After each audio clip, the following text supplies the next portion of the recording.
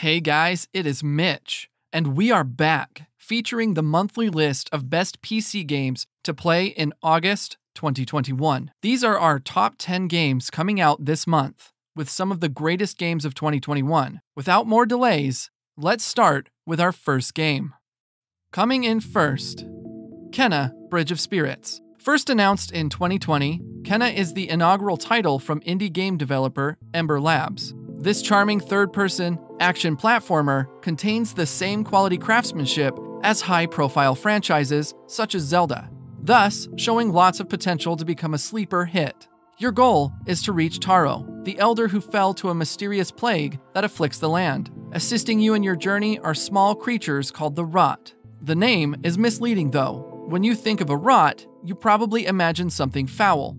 However, this game's Rot is a collection of fuzzy critters that help in many ways. They can locate collectibles and other hidden items necessary for solving certain puzzles, destroying enemies, and even heal Kena. Kena needs yellow orbs of courage dropped from enemies to control the Rot. When the courage meter fills, Kena can send her minions to pester foes or attack them. Using her magical cane, Kena whacks foes with light and heavy attacks, dodge incoming attacks, or make shield bubbles. It offers a fresh take on the classic action-adventure genre.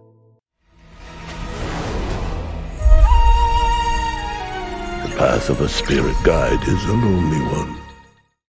In next, New World.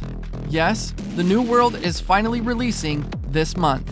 It's a massive multiplayer online role-playing game by Amazon Game Studios. Set in the mid-1600s, players colonize a fictional land modeled after colonial America in the Atlantic Ocean called Eternum, where you explore a big open-world MMO filled with danger and opportunity.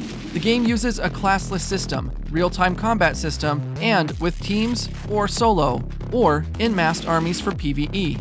Even has PvP battles. The players may form groups of up to 5 members, join one of the factions, utilize node resources, craft items, gain control over settlements, do quests, or just explore the sandbox. You can use melee weapons, ranged artillery, or magical powers. With each level, the hostile mobs are programmed with ever-increasing complexity and strength sequences of attacking behavior skill sets. The game will be using a buy-to-play business model, meaning there will be no monthly mandatory subscription fee.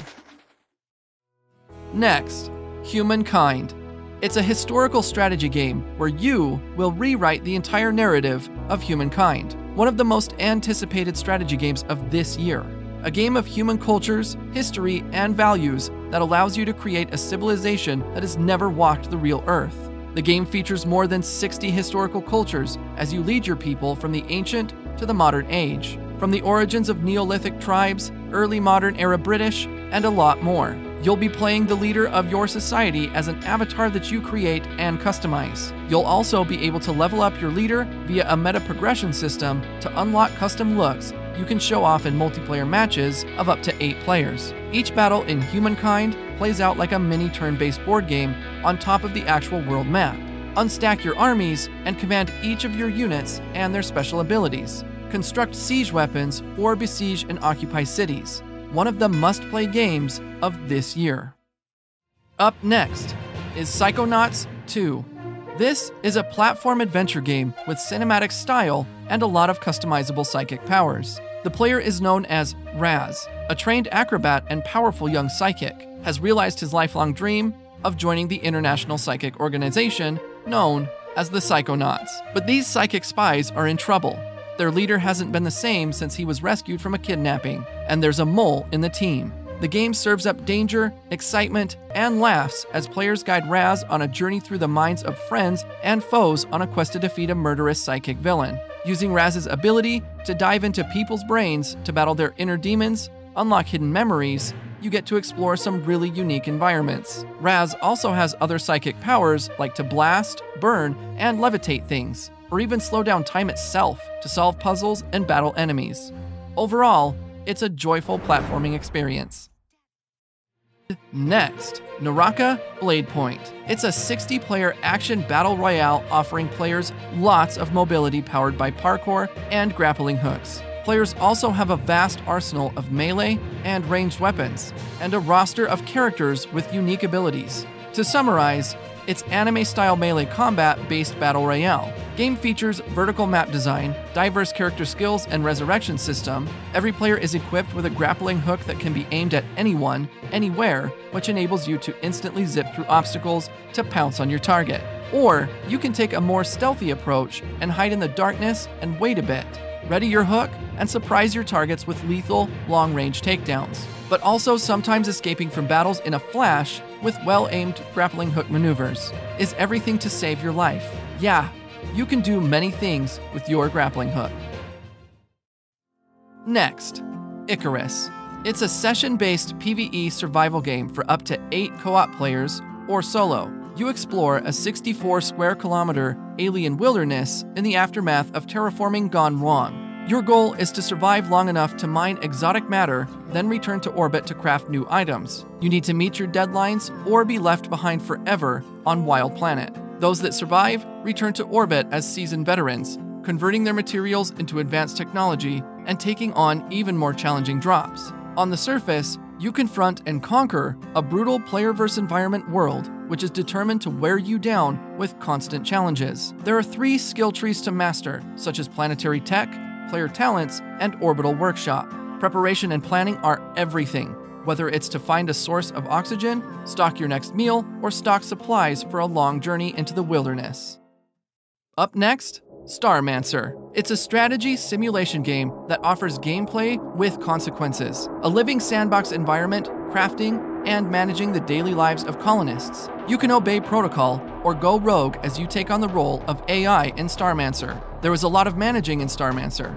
You build spaceports, secret laboratories, and incubators for mystery eggs. You also need to defend against starvation, sabotage, and space zombies. You manage all humans who have needs like hunger and thirst, so you build farms and grow crops for food, place heaters to prevent hypothermia, construct medbays, and assign doctors to treat wounds, cure diseases, and replace limbs. Also, you can make a colonist eat wheat again and again to make them go crazy. There will be a lot of deaths too, but don't worry, you can always grow more humans. You can also customize your station with walling, floors, furniture, and tons of weird decorations and objects. You can even repaint objects to achieve your space station interior design dreams. And next, Hoa. It's a beautiful, casual puzzle platforming game that features impressive hand-painted art, lovely music, and a relaxing atmosphere. You experience the magic of nature as you play the main character, Hoa, on her journey through wild environments, back to where it all began. The world is very beautiful, hand-painted art-style sceneries of nature. The soundtrack is original and exceptional for this game, along with good storytelling, bringing its world to life with a touch of nostalgia. Creatures are taken from nature itself, mostly insects and small animals, but they are represented in very lovely ways. Do keep an eye out for magical creatures along the way, which might even tell you a little story. Gameplay is to navigate with a keen eye and solve exploration-based puzzles. Relax to the rhythms of subtle storytelling while being intrigued by endless little wonders. And up next, Book of Travels. It's a social role-playing experience that sets you adrift in a fairy tale world. You create a character and immerse yourself in the lands of Braided Shore. Set your own goals and adventure alone or together with travelers that you meet on the road in this MMORPG, which means Tiny Multiplayer Online RPG. The game features roleplay without the restraints of linear missions and plotlines. There is no real beginning or end. Braided Shore is a vast and intricate world, but meetings with other players is what makes it something special. You can choose to collaborate together or survive alone. Your travels will present you with randomly occurring events, making your story unique and each session different from the last. Characters can be powered up with 300+ abilities and skills that can open up different experiences of the game. You gain experience by exploring, gathering, trading, and battles, but you will learn more in defeat than in victory. And last, King's Bounty 2. It's the long-awaited sequel to the King's Bounty video games franchise, one of the greatest representatives of turn-based RPG genre. In this open fantasy world in Tara, the kingdom's in disarray. counties demanding independence, bandits prowling, all the nations have denied the king's authority over them. New accidental heroes emerge as a last hope. You play as one of the three main heroes, rescuing and building your personal army in a journey of leadership, survival, and sacrifice. Every decision you make has profound consequences on overall story of the game. Each army squad has its own set of skills and visual appearance. Build armies of different creatures who will fight with you throughout the majority of your adventure. Players will also encounter diverse terrain types, directly impacting battlefield tactics, making sure every battle is fun in its own way. And that completes our best PC games list for this month. If you liked the video, don't forget to hit the like button. Also, consider subscribing to us to see more videos like this in the future. See you next time.